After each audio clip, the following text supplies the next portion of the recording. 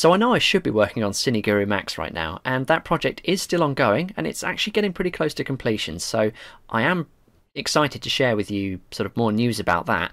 But I do find that my enthusiasm for it is kind of fluctuating, and I am going through these phases where it's just difficult for me to enjoy working on it. So instead, I've been getting completely distracted over the last few weeks, really, by this. This is the first proper level I've really made in Max, and it's set on a ship. So something that's quite difficult to achieve. I've never seen anything quite like this done before in Classic or in Max.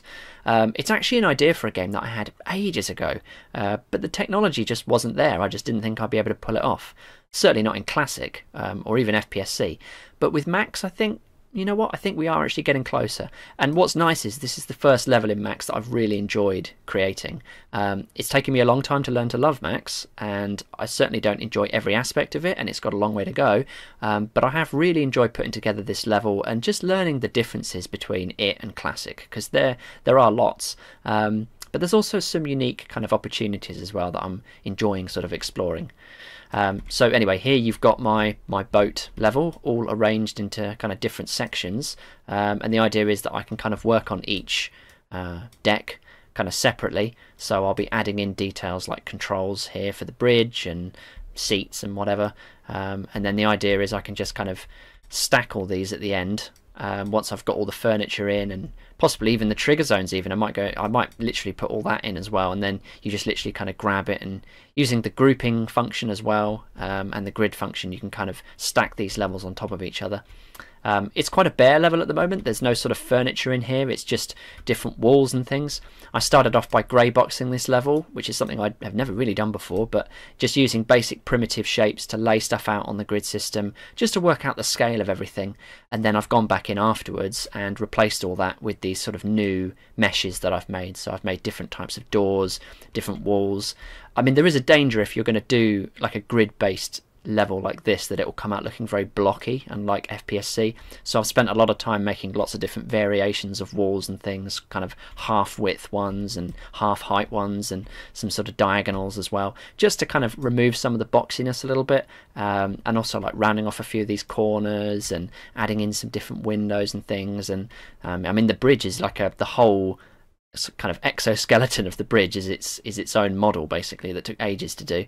Lots of weird angles in that one that had to be negotiated.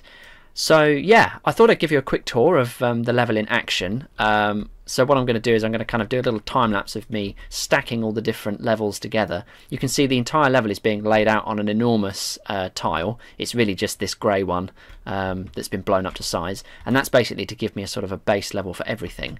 And then yeah, I basically just go along and grab the roof for the bridge and start stacking, and yeah, go from there.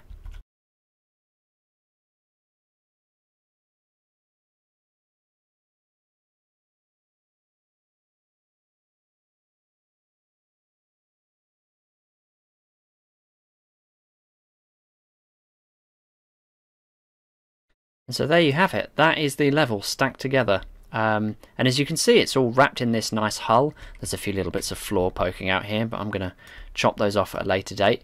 And do you know what? It's actually starting to look like a proper boat now, so I'm actually pretty pleased with this. It still looks a little bit boxy at the front. Might try and maybe bevel that a little bit, possibly. But yeah, let's go for a little look round, shall we?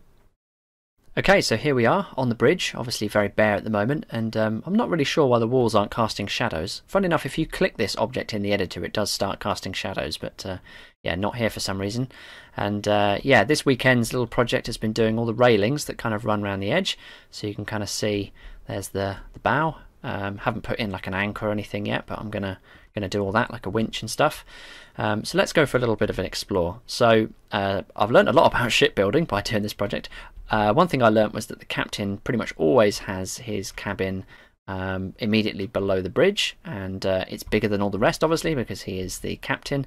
And often the chief engineer has their cabin next door. Again, these are just blank walls, but yeah, they will be filled with a bit of furniture later on. And then you've got the sort of more normal crew quarters, so they just get a porthole, unfortunately, so yeah, not much in the way of visibility. And then if we head down a level, now we'll get on to, I guess this would be what, C deck? If A is the bridge and B is what we were just on, this is now C deck. So C has, you know, a lot of space at the back for a lot of gameplay. There's nothing here yet, but there will be. And yeah, I think possibly the shader for the ocean for Max could probably be improved, because it's not like super realistic. I find it's not reflective enough. Like, it only seems to really reflect the sun. It doesn't seem to reflect anything else. But yeah, so as you can see, I'm trying to get away from the boxy aesthetic, but it's quite challenging. And in the rest of this deck, you've got... I'm just trying to think about kind of areas where gameplay could happen. So I've made this sort of galley space a little bit bigger than it really would be in real life. But that's, you know, I can probably put an enemy or two in here. Whereas some of these other smaller rooms, I think it's going to be quite challenging. But they might still be fun to explore, you know. So sort of more crew quarters. I'm thinking, yeah, obviously you've got like the kitchen here. Oh, here's another thing about Max I don't get. In Sketchfab, this sort of stainless steel fridge looks perfect. Basically, it looks just like it would in a restaurant, but for some reason the roughness map is like a lot less rough in Max for some reason. So you can get it looking perfect in Sketchfab, but then you go and put it in Max and it's just not as rough. So I don't know why that is. It means I have to constantly go in afterwards and tweak the roughness map down, or the gloss map. Anyway, so yeah, more rooms, just more places to explore.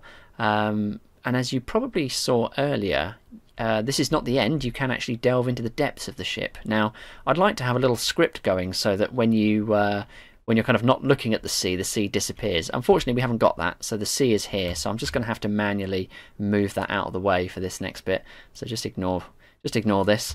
But let's go downstairs.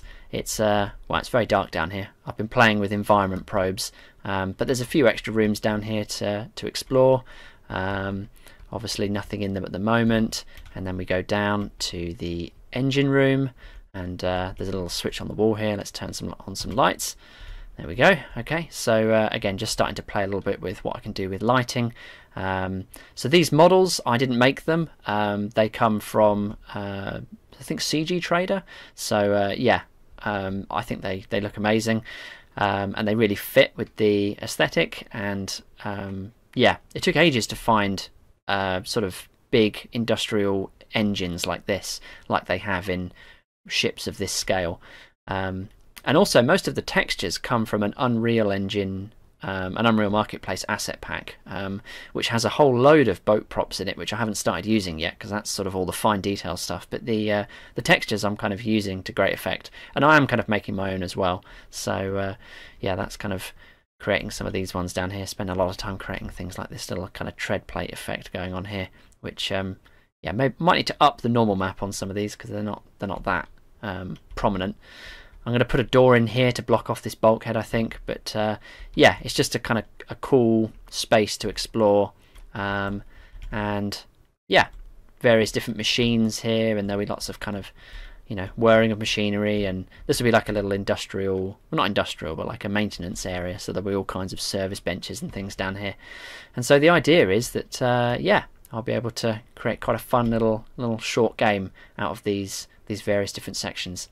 So yeah, thanks for joining me on this short tour of this very bare looking boat. Like I say, I'm really enjoying putting this one together, and I'm excited to share more progress on it in the future, and also more progress on CineGuru MAX. So yeah, I'll just leave you with a nice shot of